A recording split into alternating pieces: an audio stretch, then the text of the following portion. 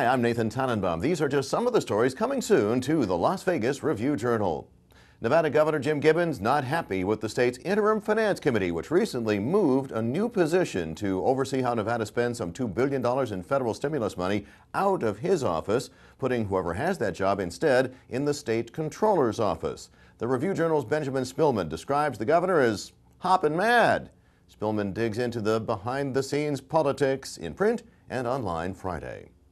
The tax evasion and fraud trial of Las Vegas businessman Robert Carey continues in federal court, with Review-Journal special projects reporter Joan Whiteley following the testimony, including that of Wayne Paul, brother of one-time conservative presidential candidate Ron Paul. Whiteley notes in an upcoming Review-Journal piece that Carey, who owns several construction-related businesses in Las Vegas, has met and corresponded with Wayne Paul for several years. In fact, here is Paul as seen in a YouTube clip from a movie called The Obama Deception. We instituted Social Security system, and you and I and our children and our children's children were pledged as collateral on the debt of our government to the Federal Reserve. Carey has paid his employees with gold and silver coins and has been accused of suggesting those employees claim the face value of the coins on their taxes rather than the coin's market value. In what appears to be more of a formality than anything else, the state's university and college regents were set Thursday to talk about the presidency of UNLV, vacated by the regent's recent demotion of David Ashley as president.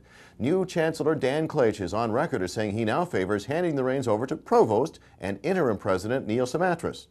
Check the print and online RJ Friday for the official results. All water issues were on the table at a Thursday meeting of the Review-Journal's editorial board and leaders of the Southern Nevada Water Authority, led by Pat Mulroy. Future editions of the RJ will include details of discussions on the ongoing drought, the so-called third straw to ensure Lake Mead water availability for Las Vegas, as well as the SNWA's ambitious pipeline plans to import water from rural Nevada.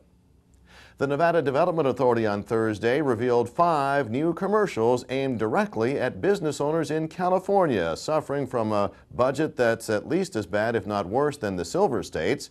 Here's just one of those commercials. Hey there, just taking a little break from the state senate here in Sacramento. Whew, hard work. Always looking out for you small business owners. You know you can trust us.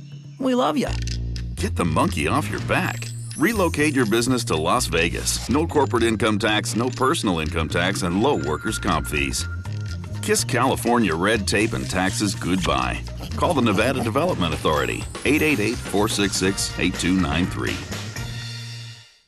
You'll be hearing more about the Nevada Development Authority ads already written about in the breaking news section of the ReviewJournal.com. In sports, the new UFL, United Football League, announced the signing of 19 players for the Las Vegas team that still doesn't have a name.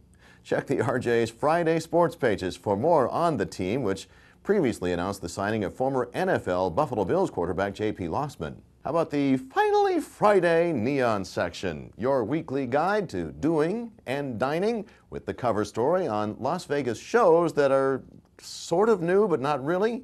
Entertainment writer Mike Weatherford has the scoop with a link to an interactive multimedia presentation where you click on one of the entertainer images to learn where they were before and where they are now.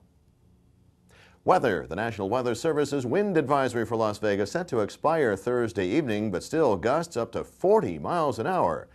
Well, the wind is going to usher in those 90-degree temperatures you've been hearing about. You're going to notice them for sure, but you'll also notice that the wind hasn't left town. Northerly gusts to 25 miles an hour are still expected on your Finally Friday, and the highs are going to climb back to the triple-digit neighborhood Sunday.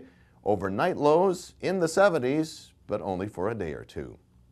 For breaking news 24/7, you're at the right spot, ReviewJournal.com.